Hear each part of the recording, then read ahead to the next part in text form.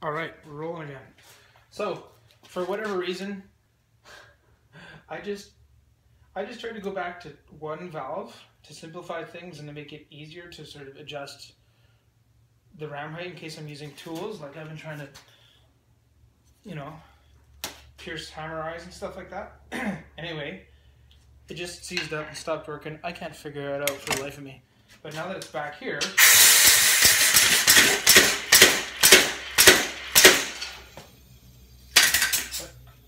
it's a scary machine, but that seems to hit pretty hard now again, and it's working again.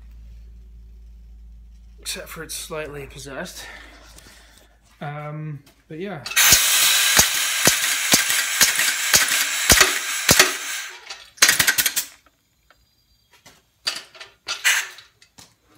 I don't like how it moves after I take my foot off the pedal. It's still creeping. But anyway, yeah, it's got the magic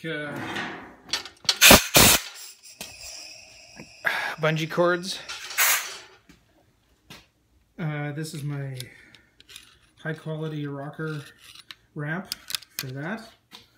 And this one's just operated by hitting here, so sometimes that works, sometimes it doesn't. I have a pressure sort of needle valve thing on the upstroke so that it can vary the pressure. Let me show you that.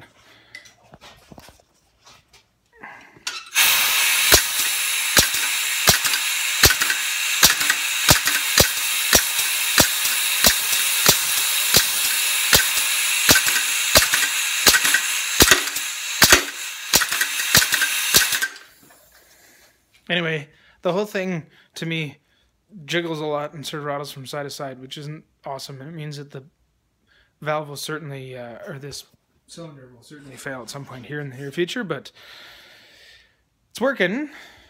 I'm back at it. If I have, I got to go out and get a couple more things for a new burner. I'm trying to make the old Frosty tea here, like this. Trying to get more heat from the setup that I've got, which is that guy. But I've also got this, so I might just burn some charcoal today if I get some time. And there we go. Okay, cheers. See you later.